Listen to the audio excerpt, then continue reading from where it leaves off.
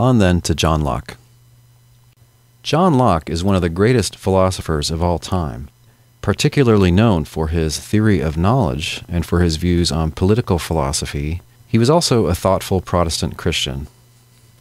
Like many Christian philosophers and other intellectuals, he was disturbed by some of the hot-blooded wrangling about fine points of theology that seemed to pollute the air in his day. And there were many public theological feuds in the 1690s in England. Locke was so disturbed by these that he determined to set out what, according to the Scriptures, is the minimum belief required to be a Christian. He suspected, of course, that it required somewhat less than some of these wranglers would have it. As a result, in the winter of 1694 to 1695, Locke sat down and pored over the New Testament to find out what it was that one had to believe to be a Christian. He explains the genesis of this book in a letter to his friend, the theologian Philip van Limborch. It seems that in the winter of 1694, he received from Limborch a copy of Limborch's book entitled Theologia Christiana. Locke writes back to him, quote, I must now thank you again for your Theologia Christiana, not because it has enriched my library with a volume, but because it has enriched me with knowledge. For this winter, considering diligently wherein the Christian faith consists, I thought that it ought to be drawn from the very fountains of Holy Writ, the opinions and orthodoxies of sects and systems, whatever they may be, being set aside. From an intent and careful reading of the New Testament, the conditions of the New Covenant and the teaching of the Gospel became clearer to me, as it seemed to me, than the noontide light, and I am fully convinced that a sincere reader of the Gospel cannot be in doubt as to what the Christian faith is. I therefore set down my thoughts on paper, thereby the better to survey, tranquilly and at leisure, the agreement of the parts with one another, their harmony, and the foundations on which they rested. When everything in this creed of mine seemed everywhere sound and conformable to the Word of God, I thought that the theologians, that is, the Reformed, ought to be consulted, so that I might see what they thought about the faith. I went to Calvin, Turretini, and others, who I am compelled to admit have treated that subject in such a way that I can by no means grasp what they say or what they mean. So discordant does everything in them seem to me with the sense and simplicity of the gospel that I am unable to understand their writings, much less to reconcile them with Holy Writ. At last, with better hopes, I took in hand your Theologia, and not without very great joy read Book 5, Chapter 8, from which I perceived that one theologian was to be found, for whom I am not a heretic." End quote.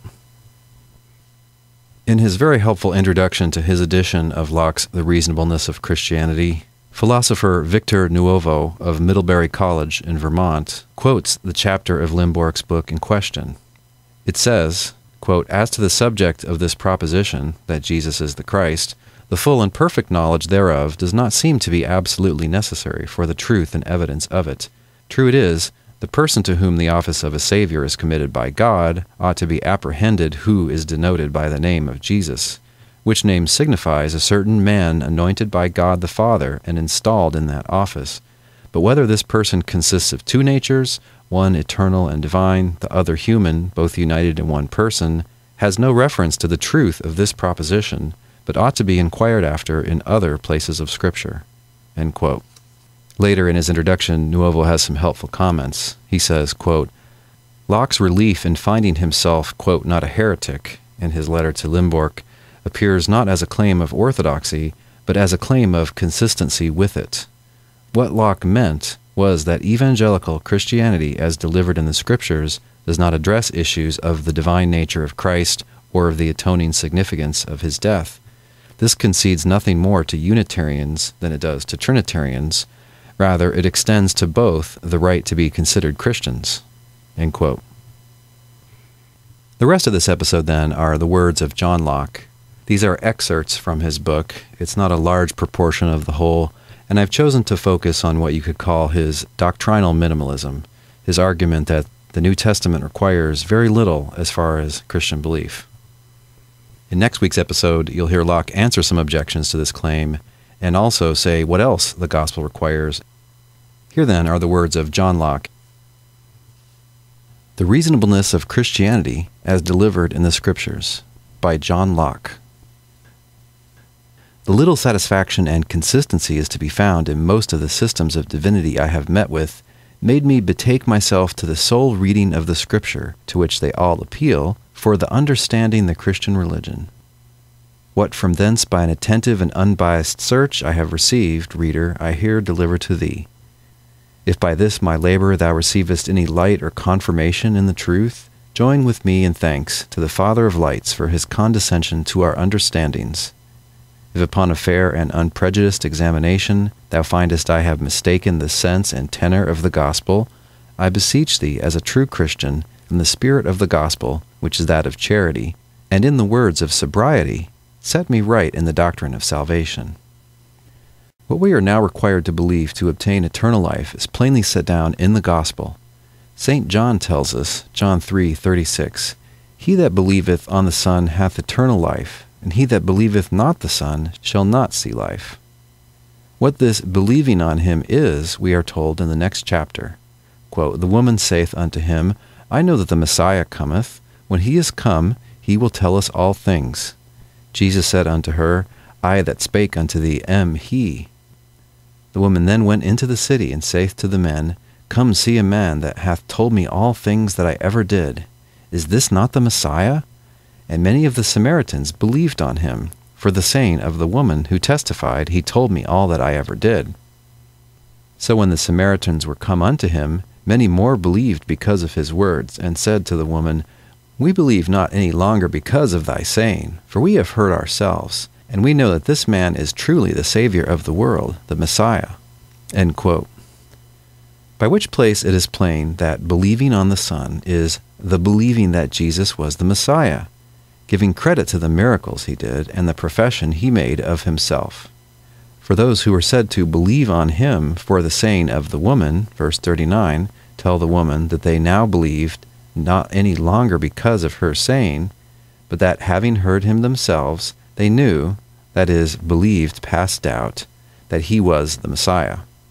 This was the great proposition that was then controverted concerning Jesus of Nazareth, whether he was the Messiah or no, and the assent to that was that which distinguished believers from unbelievers.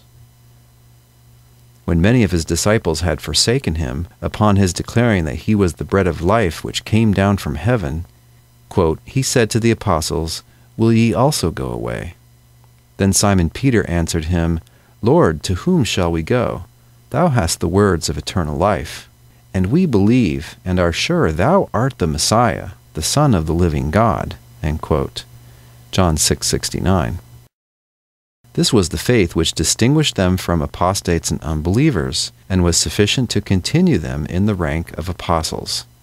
And it was upon the same proposition that Jesus was the Messiah, the Son of the living God, owned by St. Peter, that our Savior said he would build his church. Matthew 16:16-18. To convince men of this, he did his miracles, and their assent to, or not assenting to this, made them to be, or not to be, of his church, believers or not believers. Quote, The Jews came round about him, and said unto him, How long dost thou make us doubt? If thou be the Messiah, tell us plainly. Jesus answered them, I told you, and ye believed not. The works that I do in my Father's name, they bear witness of me. But ye believe not, because ye are not of my sheep. End quote. John 10:24-26. Conformable hereunto, St. John tells us that many deceivers are entered into the world, who confess not that Jesus the Messiah is come in the flesh, which passage might perhaps be better rendered thus, that Jesus is the Messiah who is come in the flesh. See Matthew 10:32. And so I think 1 John 4:2-3 ought to be translated, quote, This is a deceiver and an antichrist. Whoever abideth not in the doctrine of the Messiah has not God. He that abideth in the doctrine of the Messiah, i.e., that Jesus is he, hath both the Father and the Son. End quote. 2 John 7:9-10. That this is the meaning of the place is plain from what he says in his foregoing epistle, quote, Whosoever believeth that Jesus is the Messiah is born of God, end quote, 1 John 5:1.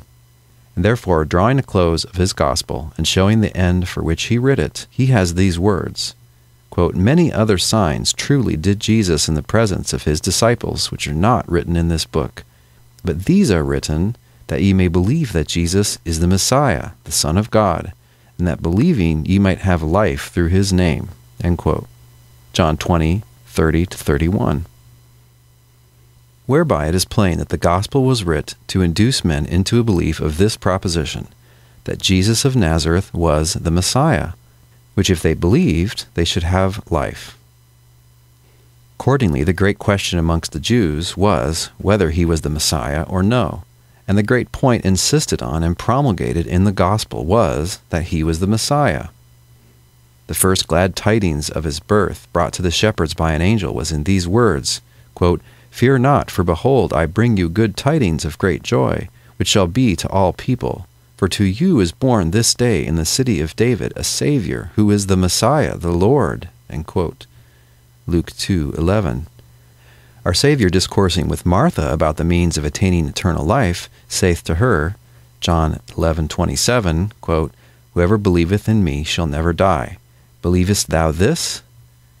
She said unto him, "Yea, Lord, I believe that thou art the Messiah, the Son of God, which should come into the world." End quote. This answer of hers showeth what it is to believe in Jesus Christ, so as to have eternal life, namely, to believe that he is the Messiah, the Son of God, whose coming was foretold by the prophets. Thus Andrew and Philip express it. Andrew says to his brother Simon, quote, "We have found the Messiah, which is, being interpreted, the Christ." Philip saith to Nathanael, "We have found him of whom Moses in the law and the prophets did write, Jesus of Nazareth, the son of Joseph." End quote. John 1:41 and 45.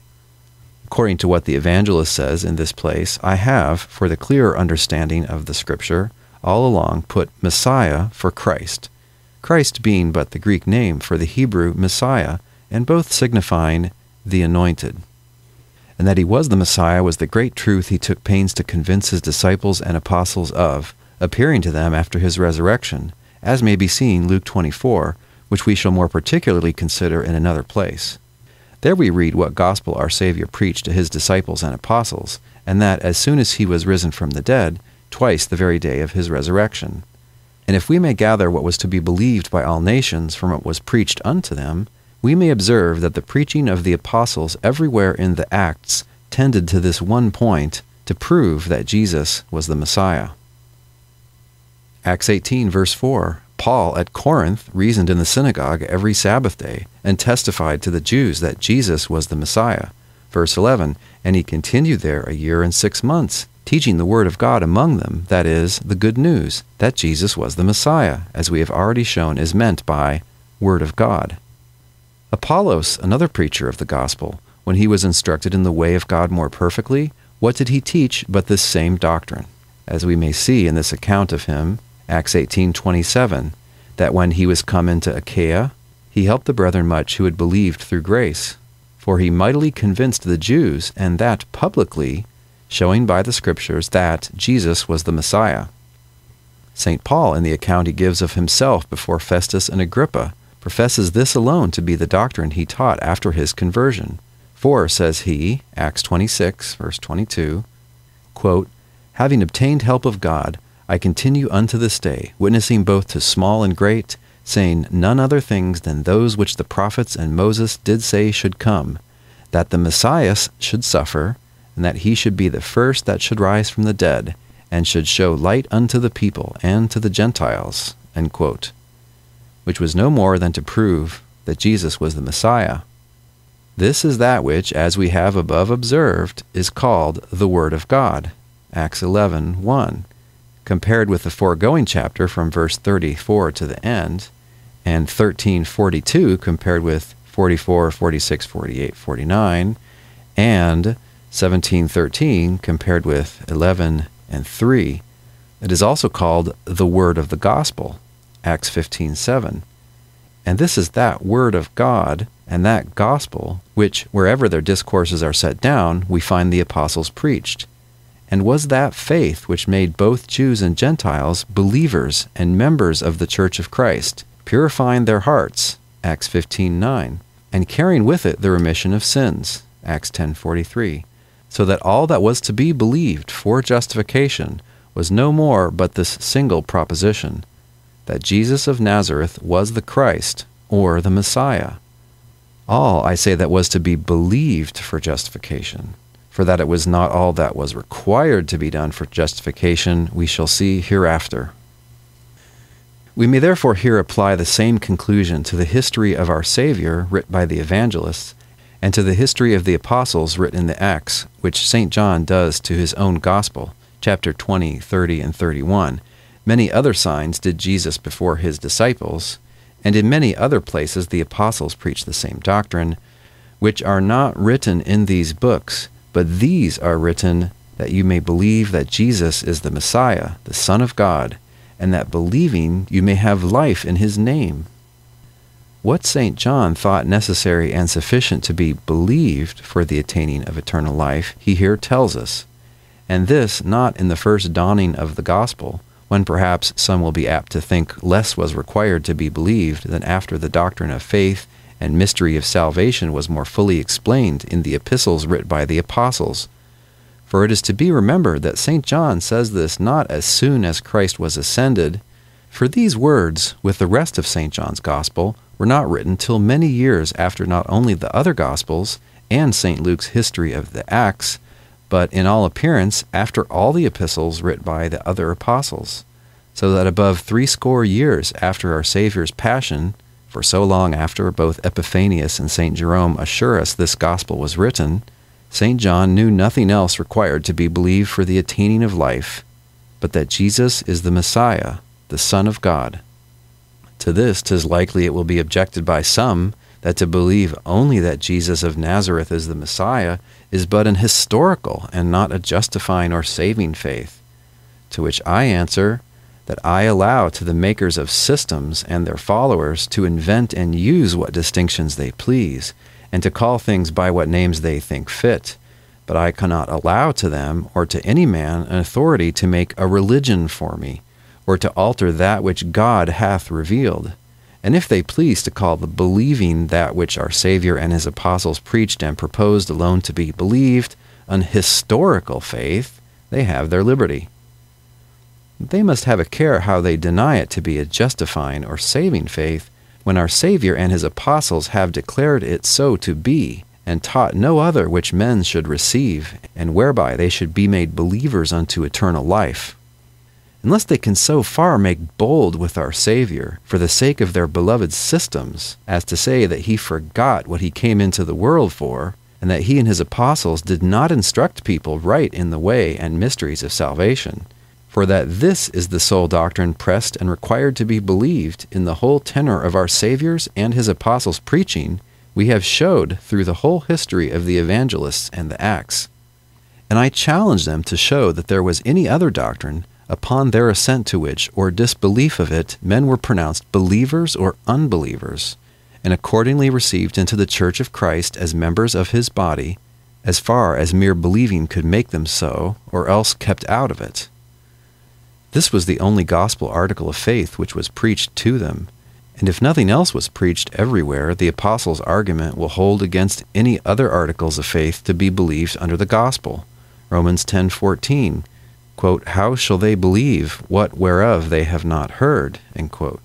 For to preach any other doctrines necessary to be believed, we do not find that anybody was sent.